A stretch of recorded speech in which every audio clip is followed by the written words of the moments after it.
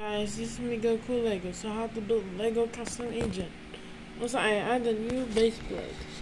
So how to build this? I use the Outrider pieces. I use Kai's face from Lego Ninjago. The hair from Thor Ragnarok or Thor Avengers Infinity War or Endgame. I use a pistol and I put a Technic piece. I put this gray flat stud, which is his tracker, and I also add a new base plate. The other ones look ugly, so I put this one. So make sure to subscribe to my channel for new videos and more uploads, and check out my other videos that I make. Thank you for watching. See you later.